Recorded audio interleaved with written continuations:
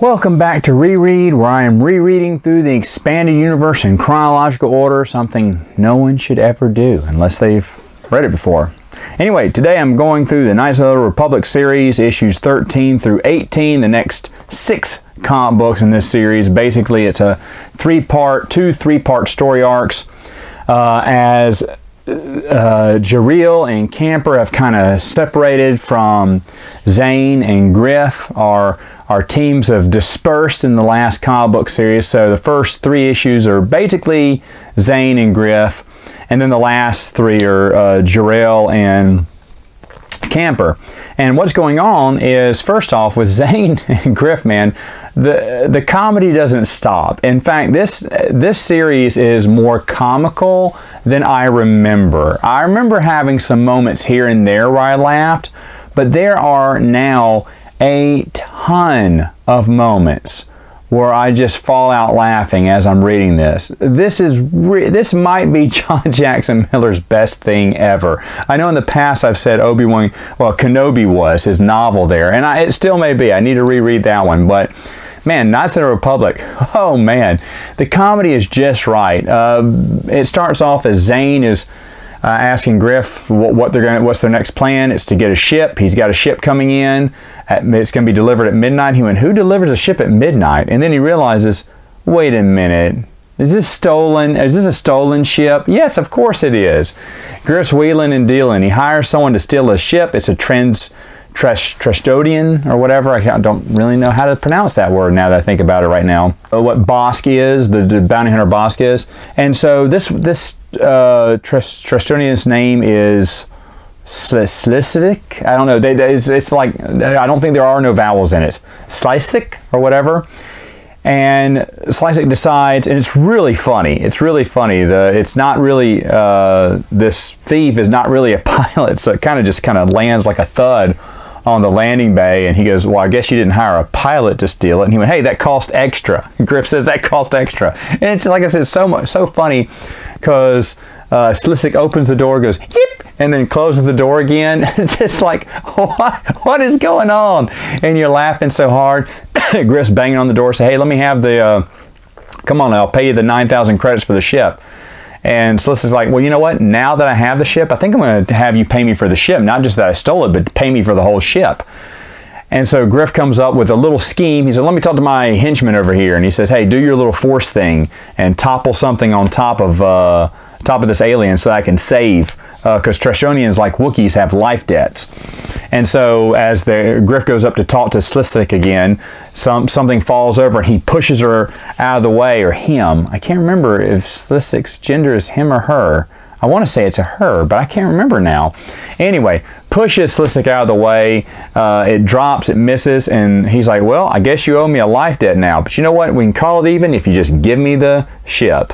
You know, and Slisvik's just so excited because no one really cares about him. And he's like, you know what? No one's ever cared about me. I know I want to honor this life debt. I'm yours forever. And Griff's like, oh, no, that's not what I wanted. So now we have another crazy little character to add to this great ensemble cast. And to be honest, there's not much about Slisvik, at least for the next 6 or 12 issues. You don't really see that much of Slisvik, which is a good character because later on, he becomes a cook. The ship they end up stealing is a Republic ship that's a cooking vessel.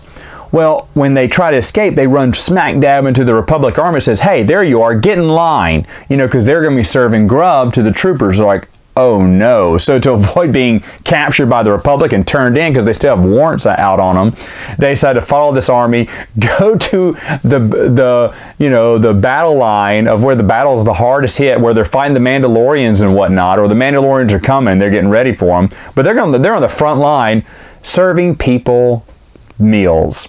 And Slisvik can cook. Who knew? No one's ever asked him to be a cook before, but he's a really good cook.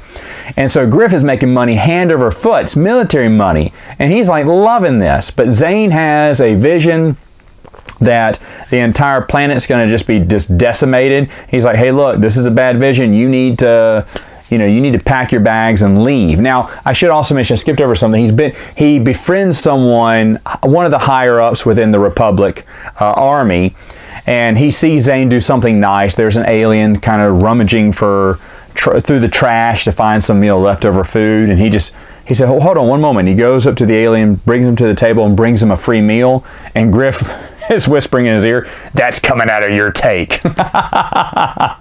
And Griff has no heart like that.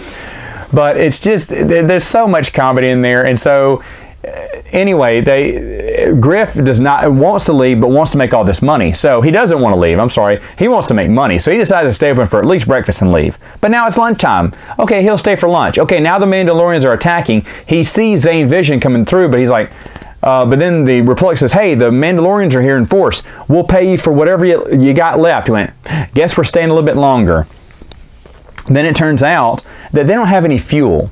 They ran out of fuel. They just barely had enough to get the planet, and they don't even have enough to get off of orbit. I mean, they're bone dry. And Griff's like, uh-oh. And then the planet gets decimated. And then we don't know what's going to happen to what happened to Griff. Meanwhile, I should say that as Zane has this vision, he goes to visit his friend in the military, the Republic, tells him he's a Jedi, and says, "Look, you got to trust me. You got to bring me to the Admiral." The guy's like, "I don't even talk to the Admiral, but I'll bring you." Well, the Admiral sees through this. He says, "Who is this guy?" "Okay, I know who he is. He's Zane Carrick. He's wanted by the Jedi," and he arrests him and puts him in a pen. Well, of course, when the Mandalorians attack, they're getting run off the ship, and they actually have to go and kind of barricade themselves in one of the jail cells just to protect themselves from the oncoming Mandalorian invasion.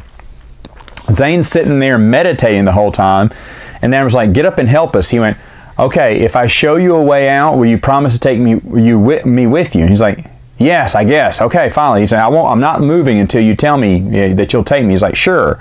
So Zane sits up, and the panel he was leaning against falls out. He went, "Yeah, I've been unscrewing it with the Force this whole time." He said, "I just got it done right as you walked in, so I didn't want to move, or else you'd see that I'd opened it and you would leave me here."